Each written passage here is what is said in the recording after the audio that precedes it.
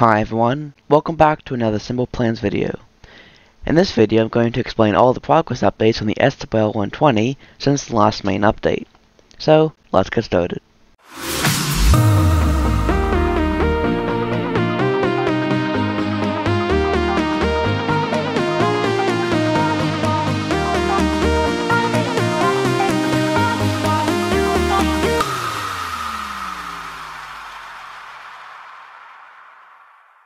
There are three main points of progress I'm going to talk about today. They are the cockpit, which we have here, the technical manual, and the airport vehicles. Now the cockpit updates are pretty self-explanatory, like the overview of them, like I've worked in the cockpit. Now the other two areas, I'm going to start with the airport vehicles. This is a project that I had an idea for a long time ago when I first discovered that you can actually control AI vehicles. I should probably forget that one. 12 seconds later. So I have this test car, and the basic idea is if I have this, I can control it using only this joystick. So pitch and roll do not actually work. Brake does work, but there's no little bit to change that. Then I can spawn this as an AI vehicle, and I can actually control it using that same joystick. So essentially, anything I can just click using my mouse, I can actually control on an AI vehicle. And the application I first thought of was that I can use this to have airport vehicles such as this pushback tug that I can spawn in and control, say it's back at the plane, or to have a markup of a refueling. And then when I'm done with them, I can just despawn them, or I can just not have to have them as part of the plane file. So I can spawn in and say right in the gate, and I can spawn a pushback tug, push back to plane, despawn that, or just park it somewhere else. Then I can fly over to, say, Yiga, and then spawn another pushback tug there, or anything else I want to. And that's a basic overview of that. And the third item that I'm going to talk about today, which I'm going to actually start with first, because it's pretty simple right now, is the technical manual. And the purpose of this document is to not only just tell you how to start the plane, but actually explain in detail, like mind-numbing detail, what each control in each part of the plane does. For example, for a single left wiper dial, it's self-explanatory, you click it, you have wipers, but I've got a whole paragraph on everything it does. And then I'm either going to have another document, or maybe it's actually part of the plane itself, that's going to be a checklist which tells you what to do with all these controls. So this just tells you what each thing does, and the checklist tells you what to do with them. This is similar to the SWL-10. In the description of the post, I had pictures, labeled pictures of all the controls, and then a checklist in the plane. This is just more detailed than that. It's really all there is to explain here. I'm not going to put any images in yet, because I kind of need a finished aircraft to do that with. Well, it's all there really is to explain here. Now I'm going to talk about the tow truck. As I just explained, it's designed to be spawned as an AI vehicle. And another thing I added to the plane, I'm not sure if I showed this before, is to control all the vehicles, especially in virtual reality, I'm going to need to have a camera that's in the vehicle somehow. But I can't change to a camera on the vehicle because, well, all the cameras are on the plane. But I added this little hatch here, just get a good angle of it, where I'm going to store some cameras, think an orbit camera and a first person camera with 4 wheels and a car engine. And then you can move that underneath the AI vehicle, then use a magnet maybe on the AI vehicle to attach the camera to the AI vehicle, and then you can either on PC just use your mouse to click and drag all the controls, or in VR you can actually just control it as if you would as you would control a normal plane. Let's actually take a closer look at this pushback tug. Now, with pushback tug designs for airliners, there are two main types: a tow barless, which I have here, and I don't know what the other one's called, but it's the default. I'll probably put something from Wikipedia on screen right now. But I have a tow barless design here. What that means is there's simply no tow bar here. Instead, the truck actually scoops up the nose landing gear, and that's how it tows the plane around, or pushes it back. I haven't done any mechanisms for actually attaching to the nose landing gear, but the truck itself is finished, and if you don't spawn it as an ally, you can drive it. Still needs a lot of work. I'd say it's pretty good. I also have a prototype for some of the mechanisms. So this fuselage here, if I move VTOL up and down, this fuselage goes up and down because it's attached to a control base. I'm going to use this instead of pistons because it's just easier to control, and there's no smoothing at the ends like as a piston. Hopefully making sense again. Up in the cockpit, I think. Ooh. No, it's cab. Up in the cab, it's not finished, but all the basic layout is there. We have two seats, drivers on the left, and speedometer. If I just reset, the speedometer actually has a bit of code to it. I made it so it's always at the 20 mark. Currently the speed is actually tied to the plane behind me. But as it accelerates, you can see how the speedometer, like, it's basically sort of clamped to be a minimum of 20, but it has a little bit more code than just clamp it between 20 and something. And also, if you get fast enough, you get rid of the steering wheel somehow, it stops exactly at 200. Just another feature I added, so it doesn't just keep going over and over. Another feature that I've added, which isn't present in real-life turbo tugs, but in this one, is where everything inside this yellow circle, so all the seats, the steering wheel, everything, can be rotated to turn around. So that way, you can drive, you can feel like you're driving the tug forward, however you're actually driving it backwards.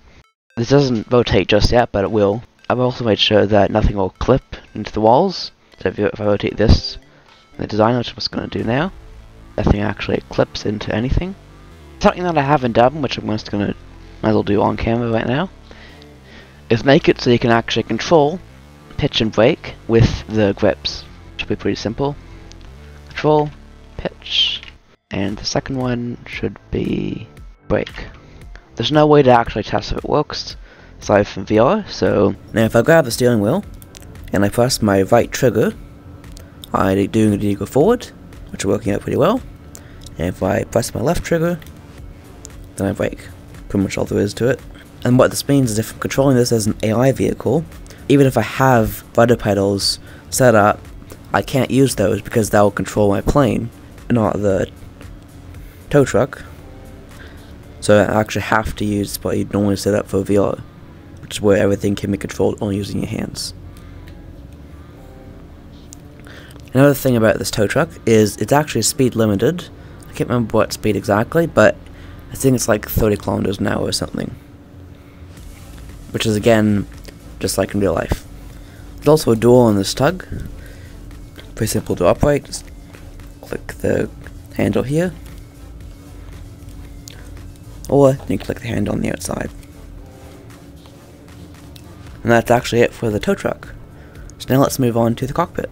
And by cockpit, I actually mean overhead panel, because I haven't really done too much work on the actual cockpit. So I'm just going to focus on the overhead panel in particular. If you compare this overhead panel to the overhead panel for my last progress update, you'll notice it has had a pretty major rearrangement. I've added new modules and I've also updated existing ones. Most of the controls here are labeled, so some of them are pretty self-explanatory. I'm going to explain what all of the new ones do. So starting with panel brightness, this actually doesn't do anything, like at least in simple planes. But in real life, what it would do is it would have 3 dials to control the brightness setting of the backlighting of these panels. For example, I'm just going to just show you now. Currently, I do have backlight on-off settings, so if I turn the overhead switch on, actually power, you can see the backlight turned on and off. It's more evident at night. You can see here. Now what the, say, overhead panel brightness knob would do, if it was working, is it would allow you to select from 1 to 100% how bright you want the panel to be. I guess this would be 100%, and then 0% would be like this, off. It'll just give you like more control over it.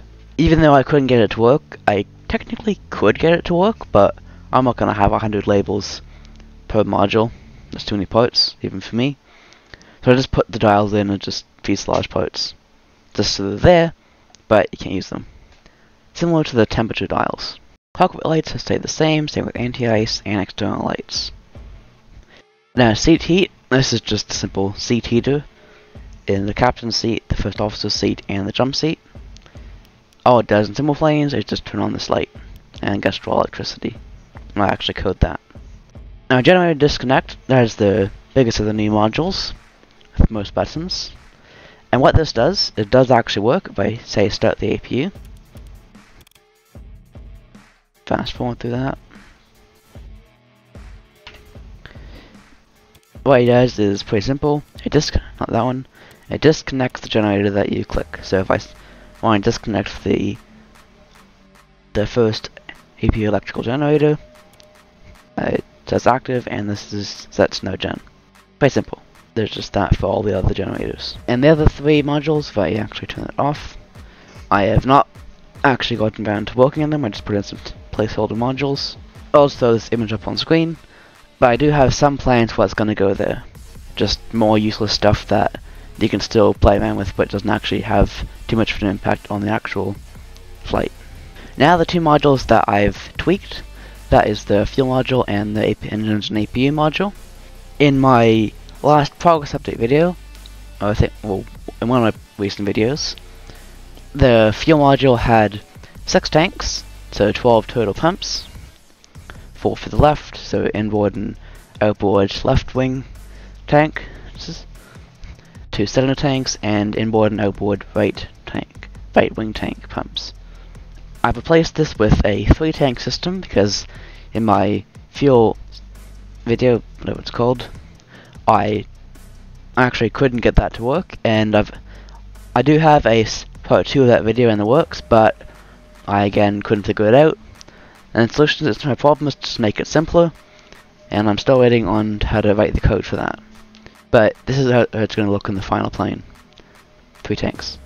Then we have the engine and APU module. Previously I had a smaller module, but when I rearranged the overhead panel, I just wanted it to look like all the other ones, all the other modules. So I just made it taller. I also wanted to add some information about the APU, which is all displayed here. And I was actually going to put that above the old engines and APU dial module. But when I rearranged it again, I just had this empty space here. Didn't want to put this down here. So I just put it in the screen here. I also had an APU emergency stop button, which is just it's like a fire extinguisher module down here. So it's just like this, but for the APU. It's pretty simple. All it does is just cut off the APU fuel supply. When you turn it off, you can actually start the APU up again. And that is really all there is to explain. I haven't done 4 months worth of progress, but I still have a few things I've been working on that I might as well just show off right now. Oh yeah, there's also this, forgot to explain this. It's a pretty simple fuel system display. It just has the fuel quantity in all of the different tanks, which for some reason is broken right. Oh no, it does working. It's just really slow. There you go. The APU just doesn't draw much fuel, I guess. Actually, if I start up an engine, that'll draw more fuel. It helps to add some fuel. There we go. So if I actually have an engine running, then it draws more fuel. You can see it going down. This is technically a fuel system because I have 3 different simulated tanks, which you can see here. If I add more power to the engine, then it draws more fuel. But it doesn't have things like cross feed. It's just that engine 1 draws fuel from the left tank, APU draws fuel from the center tank, and engine 2 draws fuel from the right tank. There's also the emergency dump. I'm pretty sure I showed this off before, but I'm just going to show you again. To go to somewhere that's actually in the air, say here, while I'm upside down. Hopefully I'll have the footage upside down again. But you can see that it's dumping a lot more fuel than the engine would draw. And that's really all there is to explain for this update. I do have some videos lined up, such as the making of the tow truck and other airport vehicles, and a part 2 to my fuel system video. I just thought I'd make this video just to show you what I've been working on. So I hope you enjoyed. Make sure to like, comment, and subscribe, and I'll see you in my next video. Bye!